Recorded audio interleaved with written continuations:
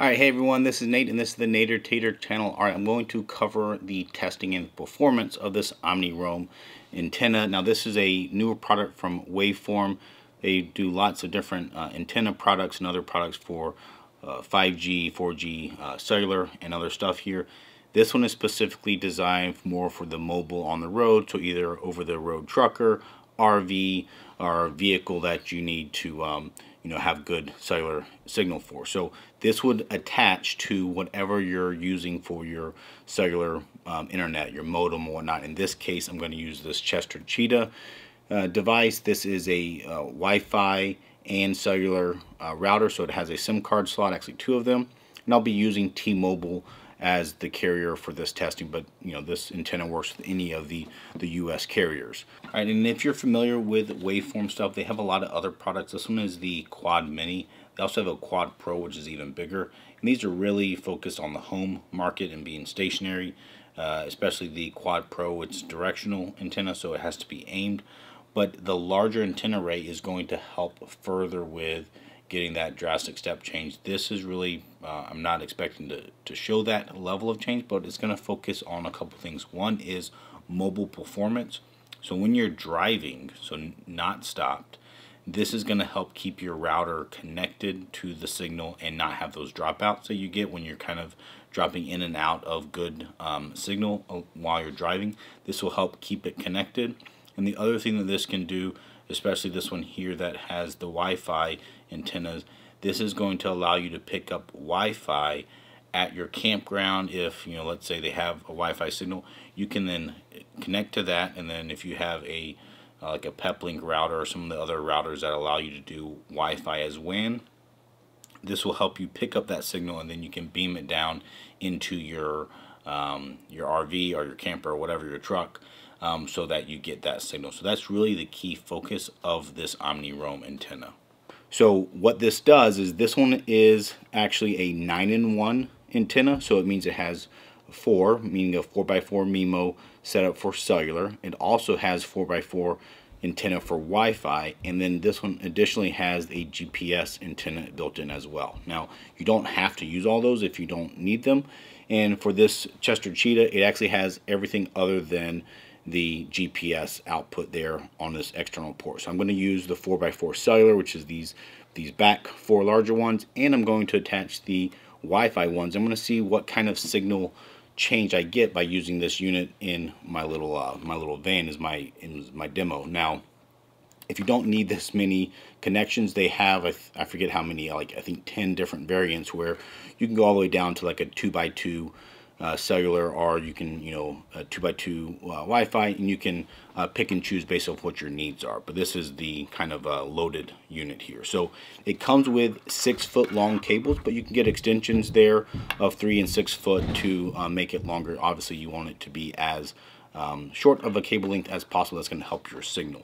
So for my testing, I'm going to go outside and I'm going to run this speed test with and without, and also look at my Wi-Fi coverage with using these stock antennas versus having this mounted outside the vehicle to see how it changes. If you want to go into the full details of this unit, I have a separate video where I walk through all the specs of it, but roughly it's about a 7 dBi gain capable peak for cellular, and about 6 dBi for the Wi-Fi. But now, before I get too far, do consider hitting that like, thumbs up button just below the video here in YouTube, and consider subscribing to my channel if you want to see more content like this. And then also, I'm very responsive to comments, so if you have a comment or a question, please put it down below and I will get to it. So thank you. Alright, so before we head out, I'll show you the mounting. Now I'm not going to fully install this. I'm going to do a testing, but what this unit comes with is a couple different mount options. This one is the kind of permanent spigot mount where you drill a 1-inch hole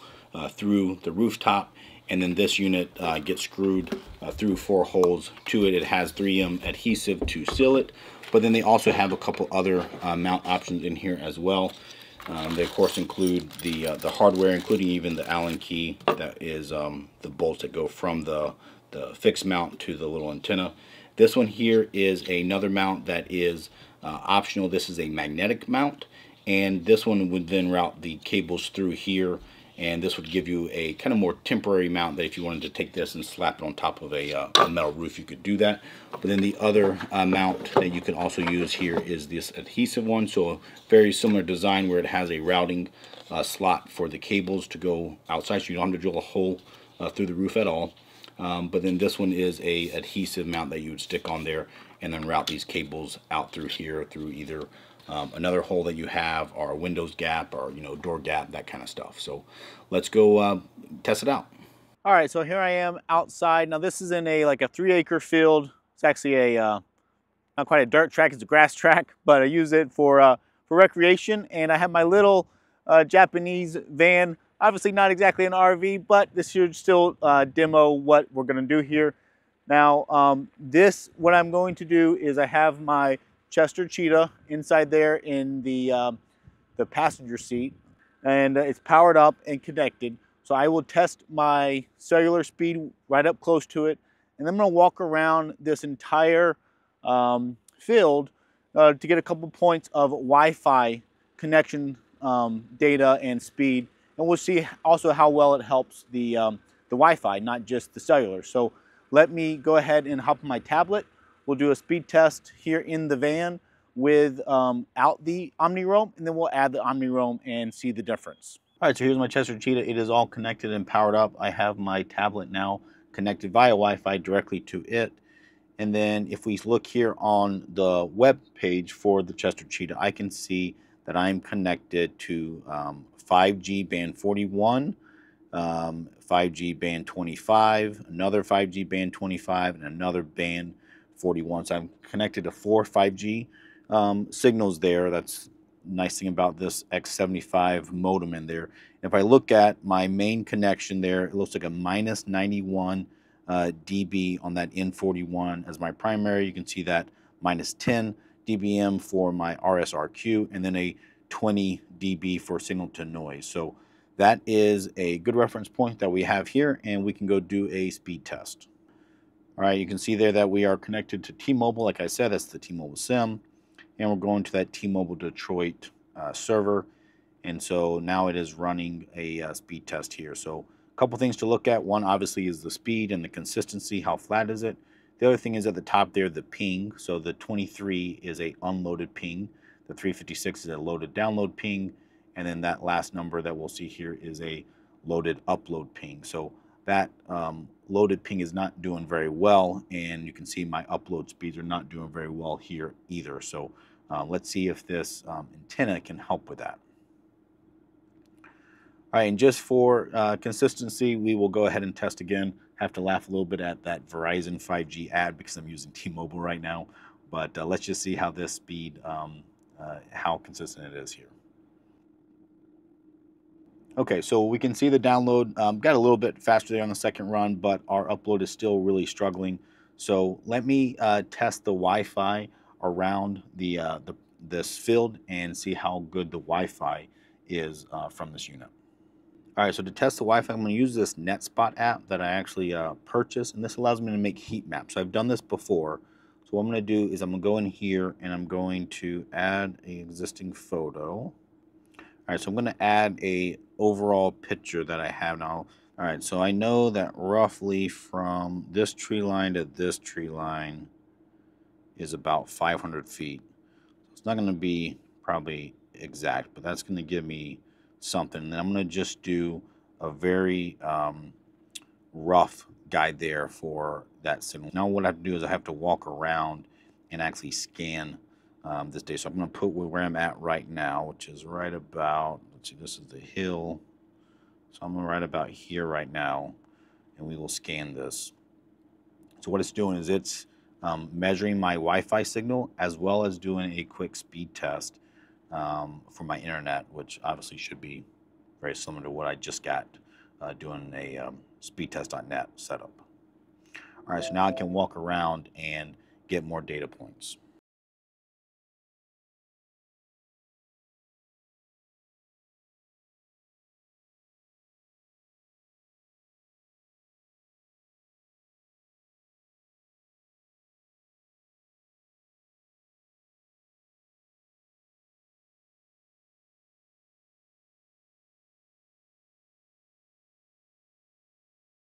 All right, so now I have the OmniRoam set up for both cellular and Wi-Fi, and that is right on top of the roof of the little van. If I go in here and look, I am still on the same 5G SA stuff. Looks my RSRP is now about -91. RSIQ is still the -10, and my signal to noise is about 22 dBm there. So not a huge change in that specific primary N41. All right, and so if we look at my all of my carrier aggregation, I had to do this little command to get it, but we can see band 41, band 25 twice, and band 41 again. So same bands as I had before. All right, so if we look at my speed test result there, before it was between 100 and 120 for download and about 2.5 for upload. Now we are still the same download. It did not really improve that at all, but it did drastically improve the upload, 2 to 3 times faster for upload. I have seen that pretty consistent because when you have a weak signal like I do here, then you really have trouble getting data back to the tower. So this OmniRoam does appear to help that, but it does not make a drastic difference in this case, at least for the download capability. And of course, this is probably the smallest delta you can get because I'm just in this little van and it doesn't have a lot of like the RV type metal or aluminum siding that might block your signal further. But it does show an improvement in upload. I'm really curious to see if it helps the Wi-Fi signal around the property. Now, if we do another test just to see how consistent we are here. All right, there we go. So that basically validates the previous test. It's about the same download, but 2 to 3 times faster for upload. Let's do the Wi-Fi test. All right, so that was some good testing. Now, I have tested other mobile antennas out there as well, and I always put the disclaimer that that little micro van is not exactly the perfect signal blocker, but it does give you an idea here of how this antenna does change it. And like I've seen before in that exact same area, my download is actually typically about the same, sometimes a little bit faster than without the antenna, and this was kind of true for the OmniRoam. It was right dead center in the kind of the average ballpark that I was getting without it, so I did not really see an improvement in the download, but the upload did get significantly better, and that was something that was it's very poor signal there. That's why I like to test it there. So I only get a couple megabits per second for upload without the antenna, and then with the antenna I was getting about 6 or so, so much more usable. And of course this varies with wherever you're at and what type of signal that you're getting there. So the other thing that was the first time I tested was the Wi-Fi. And it was kind of interesting with the Wi-Fi. I was testing speed and stuff on my 5 gigahertz Wi-Fi, but I was also measuring the 2.4 gigahertz output. And what I saw, was perhaps not surprising, is when I'm inside the van sitting right beside the Chester with its Wi-Fi antennas, I was getting a stronger signal sitting there versus once I hooked up the OmniRoam and had it outside and I was inside. So right at the van and even right around the van, I actually saw a much stronger 5 gigahertz Wi-Fi signal directly from the Chester Cheetah router. Once I installed the antenna, I actually got a little bit worse. It's still, I think it's still full bars, but it went from like a -20 dB to -40 dB, which is still considered a good signal.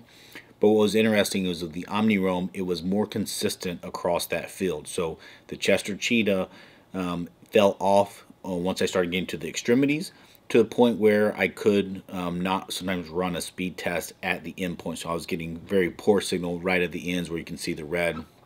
I think the data shows something like a -80 or -80 on the 2.4 gigahertz Wi-Fi, and I was connected to the 5 gigahertz, and it was showing like -90, -96 dB of signal. So basically, ran out of signal and could not fully fill the entire field up. Once I put the OmniRoam on, I was able to get several dB better out of those extremities. So, one data point is going from an 80 dB to a 75 dB. And that 5 dB is actually a significant number because it's a log scale. So that's, over double. It's almost, 3 or 4 times more signal power that it's getting at those endpoints. So it does work as a Wi-Fi extended for an outdoor space as well. And again, I basically could cover almost 3 acres of a open field with the unit. So hopefully that covers most of your needs if you're out camping or whatnot. Now, the speed does slow down when you go further away, but even when I was in kind of the minus 75, minus 70 dB areas, I was getting about 40, I think, megabits per second download with the OmniRoam on there, so still very usable speed that it does actually cover for you. So, you know, the end result is I've done some testing for home internet, and I've used some of Waveform's directional antennas, and I really love those because you get such a drastic speed change often with those, because they're tuned in, directional, they're much bigger, they're not, you know, portable unit. This doesn't give you that type of step change. This is really giving you more flexibility. It's omnidirectional, it's low profile, fits on the roof, outdoor rated. So that's really the class. You would not want this, for example, on your house and use it as a better antenna, because you'd be much better off getting a panel antenna that has directionality to it. That's going to give you better performance. But if you need something that's mobile and portable, and that allows you to place your 5G modem somewhere, anywhere you want inside of your RV or truck or camper, then this is a device that can help you with that and get you that best placement of having the antenna outside. So hopefully this was helpful. Again, as I said before, put a comment down below if you have a question or comment, and I'll try to always answer those. And then, as always, thanks for watching, and we'll catch you next time.